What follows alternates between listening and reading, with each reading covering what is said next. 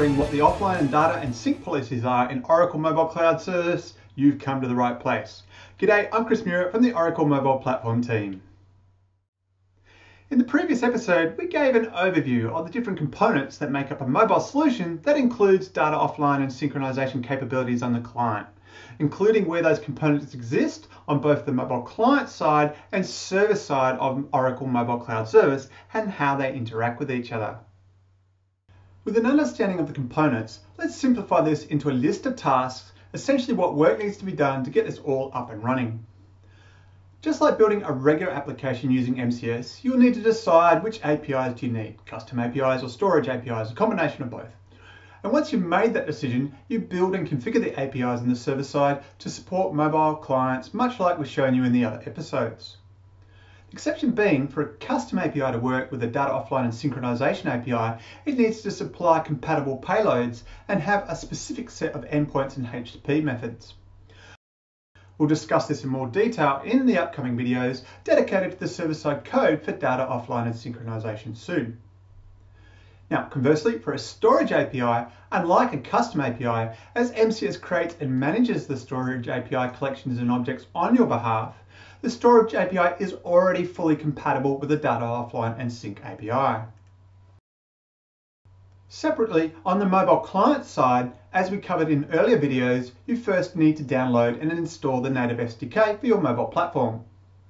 Then, in your native code, if you want to consume a custom API, you define the sync policies that define how the data offline and sync API will manage interacting with the MCS server-side custom API. Alternatively, if you want to consume a storage API, in this case the sync policies are hard-coded, so you don't need to do this.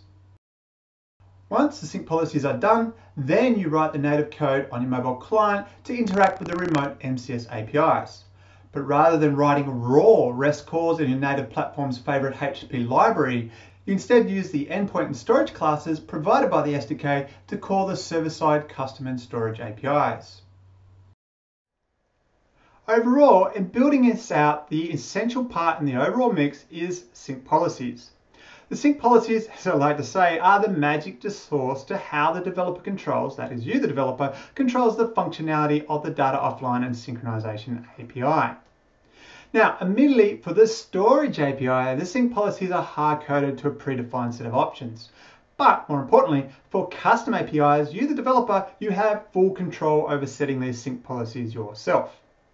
So the obvious question is, what are these sync policies exactly?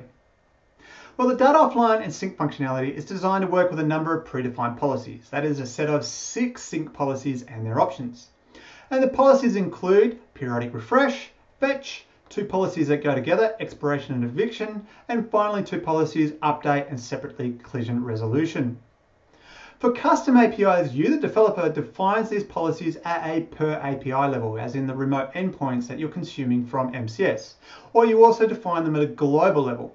And you'll do this in a configuration file on the client, or dynamically, programmatically on the client, or you can set these at the server side to override the client's policies. Like we said, the storage API, conversely, the policies are hard-coded and set for you, though in a later video we'll consider exactly what is hard-coded and what you can set, but we won't attempt to cover it all here. We've already got a lot to cover in this video. Great, so let's talk about the sync policies at a high level, and maybe let's talk about fetch policy first. Now, the fetch policy includes many options, but includes basic options like fetch from cache. As you can probably guess, tells the mobile application to fetch the data from the local device's cache. Conversely, another simple option is fetch from service, where here it will only fetch data from the remote MCS service and will not fetch any data from the local cache. But the fetch policies include many more sophisticated options than this, and there's also fetch from service if cache miss. Now this option says, well, we'll attempt to get the data from the local cache first, but if we don't find it, then we'll go to the remote service. Or, now we're ramping up in the sophistication here, the fetch with refresh option says that, well, we'll attempt to retrieve the data from the local cache, all right? So we've got something to show the user right now, but in the background, after the data has been fetched, we'll schedule a background fetch from the remote service to update the data, such that when the mobile application next fetches the data is more up to date. So overall, as you can see, there is lots of fetch options, and we won't go through them all now. We'll do that in the next episode in detail. But we wanted to give you a high level feel for what the sync policies and, in this example, what fetch options exist. The next set of policies we want to discuss go in hand, and that's the expiration and eviction policies. So you can appreciate a mobile application may, well, fetch data from a remote service, and that data in time may go stale or, go outside its useful life, such as weather observations or stock price data. Now, the SDK could, on your behalf, just delete that data instantly. In other words, it could evict it from the cache for you. However, when your application goes offline, if all your data is evicted, this may leave your application with nothing to show the user, which isn't suitable for all mobile use cases. You'd rather show something to the user rather than nothing. To solve this, the SDK has the concept of data expiration, which says that the data in the cache can be optionally marked as stale, but not yet deleted. In turn, stale data can be displayed if the device is offline, but once the device returns to online, or we are online anyway, the expired stale data is ignored and we can properly evict it and fetch data from the remote service instead to get the most recently updated data. Talking about updating, what about if you're updating data on the local cache, you're updating the data? Is there any policies to assist in this? And yes, the update policy assists here because it determines if the user updates data in the local cache, what action should be undertaken to update data on the server, particularly paying attention to if the device is online or specifically offline. If we're offline, the user does an update, do we just display an error? Or if we're offline, can we queue those updates? And when the device returns to online, can the framework just flush those updates from the queue to the server? And yes, this is what the update policy is capable of doing. Going hand in hand with update policies and pushing data back to the server is another policy, a very sophisticated policy called the collision resolution policy. And this takes this one step further. If the locally cached object was updated and an update was sent to the server, but somebody else has updated that record since we originally downloaded it to our mobile client, who wins? What update wins? What update overwrites the server? Does the server's copy win?